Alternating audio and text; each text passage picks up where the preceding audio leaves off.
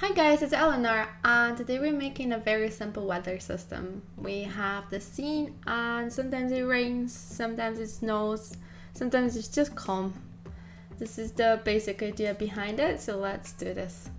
And before we start, come join the Discord server. The link is gonna be down below. I'll be very happy to socialize, and I'm also sharing all sorts of useful resources I find throughout the day.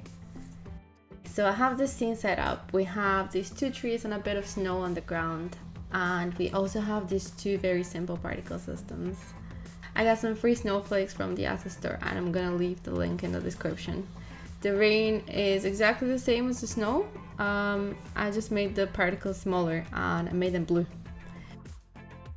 Both of those I've disabled from the inspector to start with. I've also created an empty weather manager object and I've attached a new script to it. So let's start scripting now. We need a bunch of variables to start with. A public game object array, I've named that weather particles, and this is just gonna keep all of our effects so we can pick between them. A private int particle random.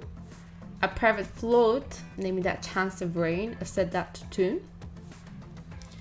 And another one for the length of the effect. A private float dies, and this is to help us decide if it should be calm or not. A private boolean, I've named that as snowing, but it's really if an effect is active or not. And lastly, we just need a timer. And now let's just go back to the inspector and set the weather particle variables with our game objects, rain and snow. Now we need to add two functions, snow and stop snow, and they're just gonna make the game object even active or inactive in the scene by using set active true or set active false. And again, I've named the snow, but it should be start effect and stop effect. So now in the update function, let's check if it's not snowing already. And if it's not snowing, let's throw our die and see if it should rain or snow. I'm getting a random number between 0 and 100, and I'm checking if this is less than the chance variable we set earlier to 2.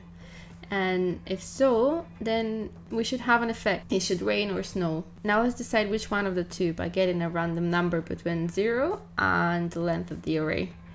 And then activate the effect using the function we set up earlier. And we also want to set the boolean to true, so we know that the effect is active. And for our timer, we want to get a random number. We don't want every single effect to take the same amount of time. We don't want the snow and rain to be the same unified amount of time every time we run this. So now, while it's snowing or raining, we want to reduce the timer until we get to 0. And once we get to 0, we just want to stop the effect and set our boolean to false. So in the next cycle, there's again a chance of a new effect. And that's it. If we go back to the inspector and click play, we can see this in action. We get some rain, then we get some snow.